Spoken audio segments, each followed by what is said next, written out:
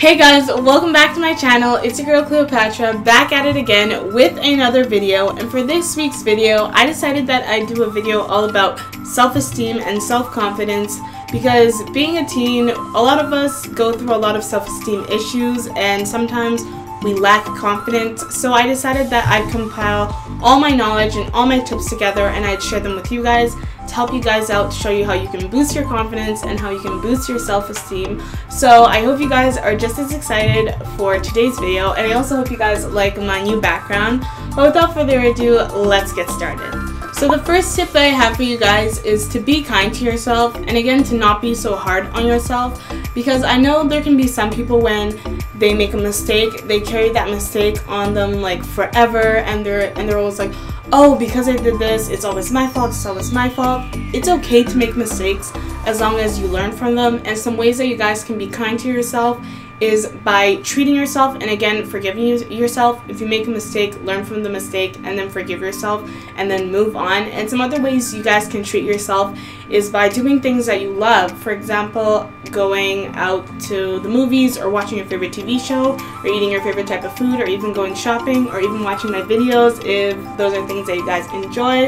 But overall, again, don't be so hard on yourself and give yourself some more love. Okay, so the second tip that I have for you guys is to understand that everybody makes mistakes. Cue the Hannah Montana song. Everybody makes mistakes. Everybody has those days. 1, 2, 3, 4. Everybody makes mistakes. Everybody has those days. Everybody knows what I'm talking about. But anyways, it's okay for you to make mistakes as long as you learn from them. And I know a lot of you guys who watch my videos are students just like me, and we can both relate and understand the struggle of being a student. But for example, if your teacher tells you that you have a test on, like if your teacher tells you on Monday that you're going to have a test on Friday, majority of the class probably isn't going to study, and majority of them are most likely going to cram and they're not going to prepare themselves properly for the test. And I'm guilty of this. I have done this multiple times, and sometimes I know I shouldn't do it, but I still do it anyways. And then when I don't study properly for my test, and I only study maybe like 1 or 2 hours the night before my exam or test, I write the text the next day, and then when I get the results back, I feel really bad and I feel really sad because I didn't do very well on the test.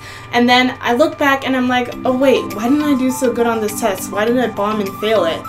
And it's because I didn't manage my time and I didn't study properly, and that was the mistake that I made. So then the next time when I have an exam or a test, I will most definitely take my time and I will plan out each day that I want to study, and I will most definitely ask my teacher a bunch of questions so that I make sure that I know everything 110%. So then the next time I can go into that testing center, I will crush that exam and I will do my best. And then when I look at my first exam and then my second exam, I can compare and see where I went wrong and the mistakes that I made, and then from there it can help you improve and become a better student and overall a better person. And the thing that I love about this tip is you can transfer these tips into your everyday life, and it just doesn't apply to school. It can apply to work, and it can apply to relationships and just life in general. Tip tatu, which also means 3 for those of you who don't understand Swahili.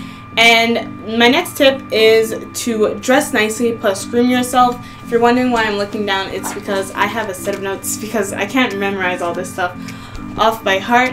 But by dress nicely, I mean wear clothes that you're comfortable in and wear clothes that make you feel happy, and also wear clothes that express yourself, because if you're wearing something that you like, it will definitely boost your self-esteem and you'll feel a lot more confident versus if you're wearing something that you don't like or something that you don't like as much. And by groom yourself, I mean take care of yourself, and by taking care of yourself, it means like skincare, and by skincare I mean making sure that you wash your face properly. And I definitely understand that if you have acne prone skin or skin that has a lot of acne, it's definitely something that can it can definitely decrease your self-esteem. I have suffered from acne as well, and I know that it can make you feel really bad about yourself. But again, you also have to remember that acne doesn't stay around forever, and it's definitely something that you can always get rid of. And as long as you as long as you take care of yourself and groom yourself, it will definitely improve and boost your self-esteem. Tip ine, which is to fake it till you make it. And by this, I mean if you're somebody who isn't very confident, which I have definitely experienced that, and through doing YouTube videos, it has definitely boosted my confidence. It's not necessarily where I want it to be yet, but you know, I'm definitely working my way up there.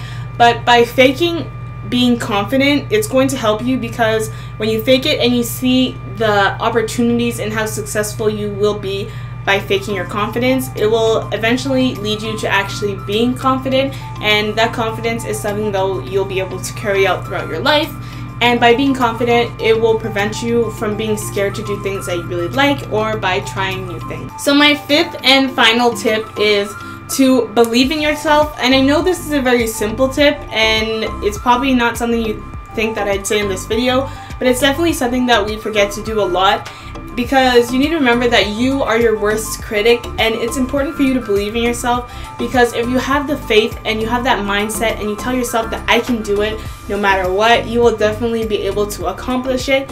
And when you want to do something, you also have to remember to set realistic goals. For example, take into account like my YouTube channel, as you guys are watching right here. When I started my YouTube channel, I didn't have a mindset that, oh, you know, I'm gonna start making videos, and in the first month or so I'm gonna hit 100 subscribers, and then by the end of the year I'm gonna have 1 million subscribers, and you know, I'm just gonna be this successful person. If you have a mindset like that and you set unrealistic goals, you're never gonna be able to accomplish anything.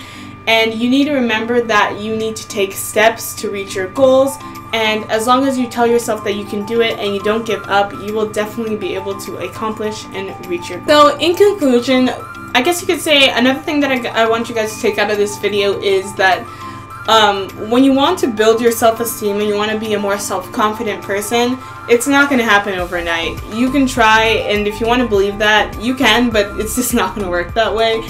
Again, building your self-esteem and self-confidence is something that's going to take a while, and again, it's steps that you have to take.